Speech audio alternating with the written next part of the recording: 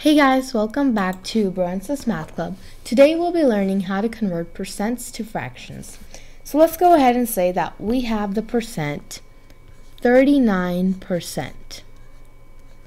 So the main thing that we need to focus on here is the meaning of percent. So as we all know, the definition of percent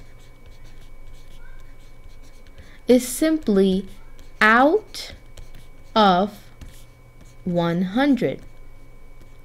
So percent is out of 100. So the total amount there could be is 100. So in this case we have 39%. 39% means 39 out of 100 parts. So if we're trying to write this as a fraction, we know that in a fraction, we know that our denominator is supposed to be the total, right?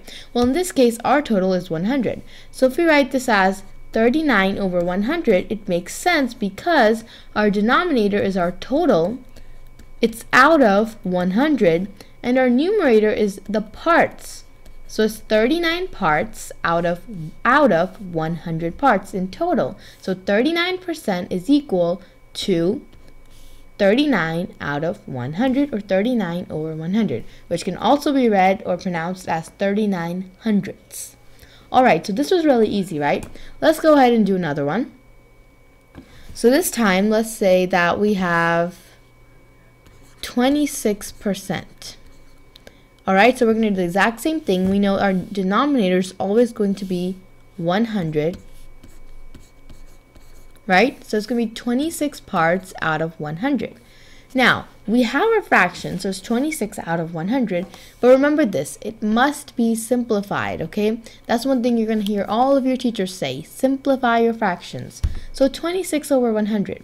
What number is 26 divisible by? That is the number, 100 also has to be divisible by that number. So let's say the easiest number that anybody's going to do is going to be the number 2, right? So divide both the numerator and the denominator by the number 2. We get 26 divided by 2 is 13. 100 divided by 2 is 50.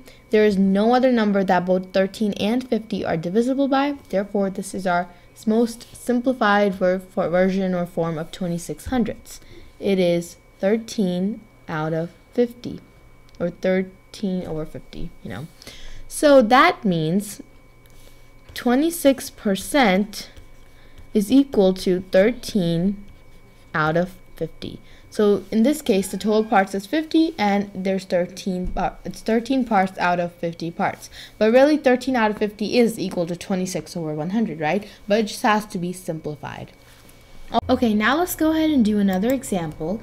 So let's say that we have the percentage 416%. Now, wait a minute. We thought that a percent can only go up to 100 because percent means 100. So is it possible to have percentages that are over 100? Well, yes, it is possible. So here we have 416%, and we can still convert this percent into a fraction. We use the same way. However, the only minor change there is here is that whenever you have a percent that is over 100%, all you have to do is you have to kind of know in the back of your head that your fraction is going to be a mixed number. And a mixed number, technically, it is a fraction. However, there's a whole number in front of it. So let's go ahead and change this percent into a fraction. Alright, now the easiest way, I think, to change this percent into a fraction is first putting it like as a fraction with a numerator and denominator. Now we know that a denominator has to be 100, right? Because our fraction, when we're changing it, our denominator, the total is going to be 100, right? So we're going to write this as 416 over 100. Now this is an improper fraction, so what we have to do is next, we know that whenever we divide a number by 100, we know that our decimal point in our numerator, yes, or our dividend, is going to move 2 places from right to left, because there are 2 zeros in 100. So we're going to move it 1, 2, and we're going to land right here. That means 416 divided by 100 is equal to 4.16. So we just changed it into a decimal now.